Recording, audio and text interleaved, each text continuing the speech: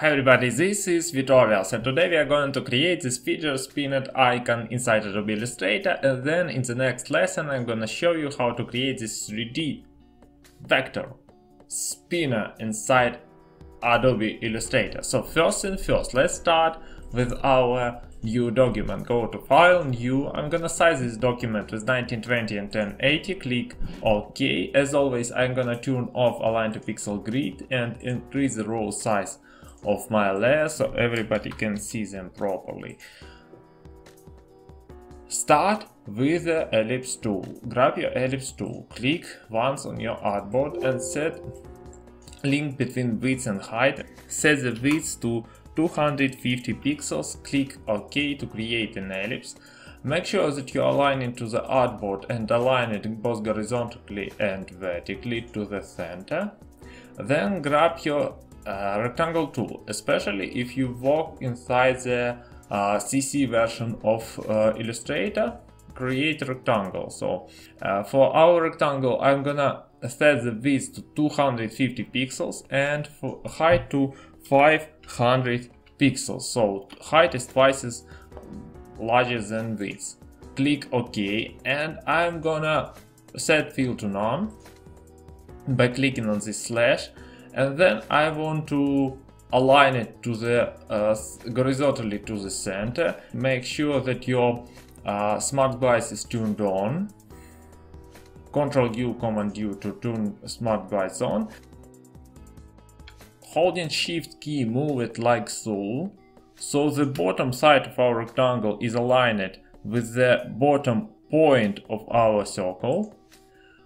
And now select your rectangle, go to the Switch to Direct Selection tool and drag on this bullet to the max.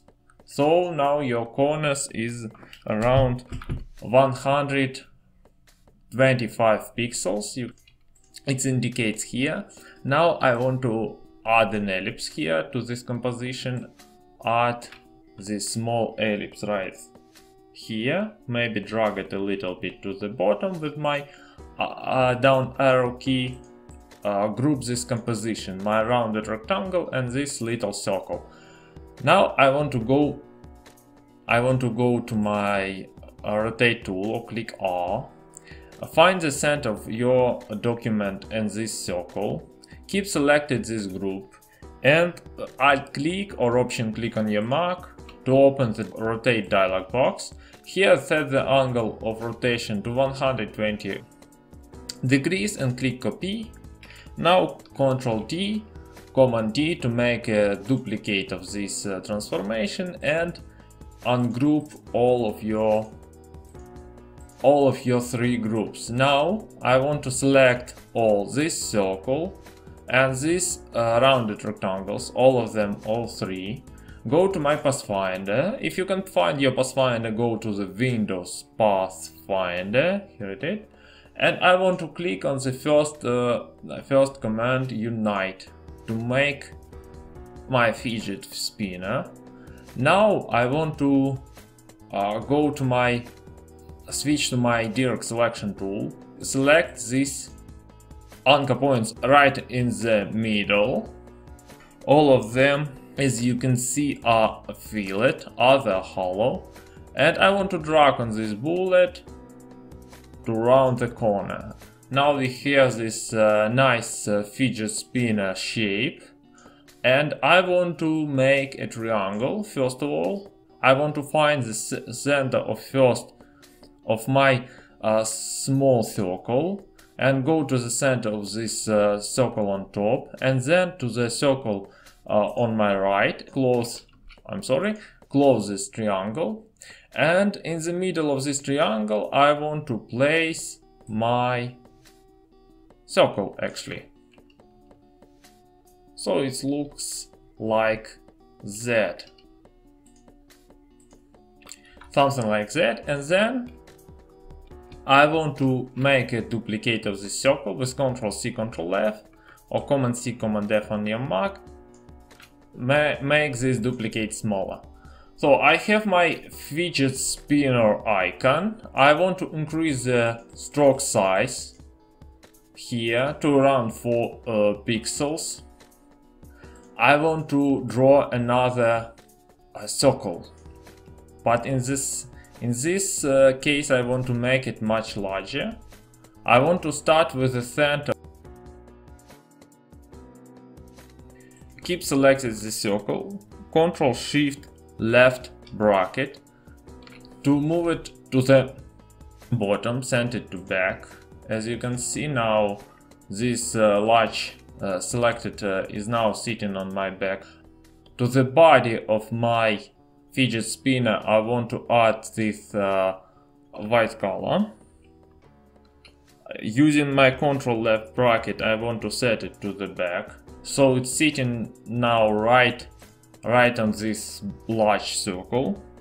Then I want to go access my scale tool, double click on it, and here I want to set uniform value to 90 degrees and click copy to produce a smaller copy of this circle, and then Ctrl D to repeat this operation, or Command D on your Mac.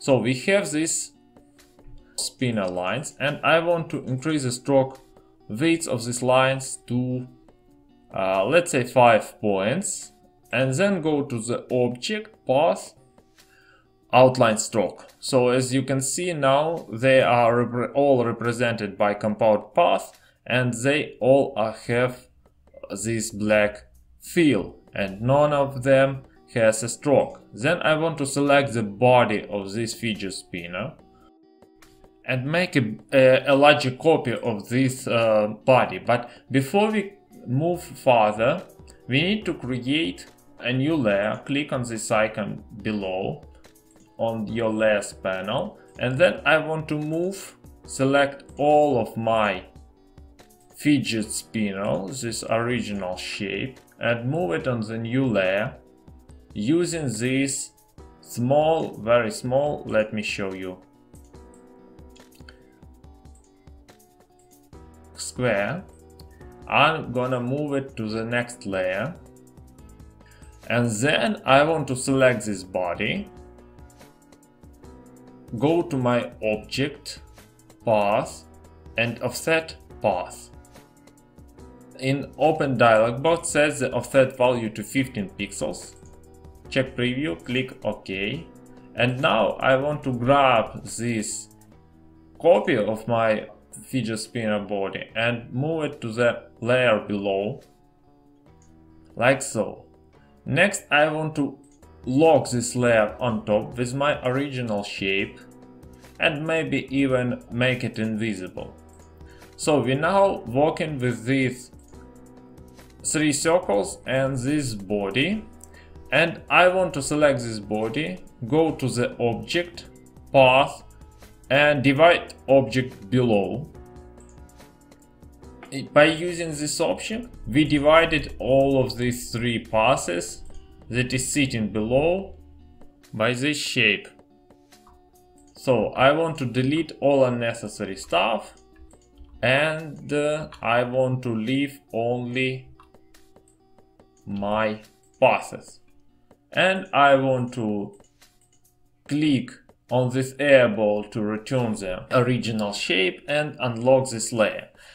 And last step, I want to, holding Shift key, select all of these spinning waves, go to my color picker and set it to a little bit brighter color, maybe to this gray.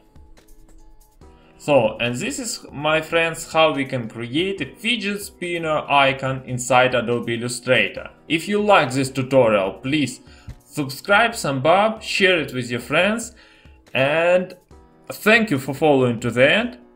Have a nice day.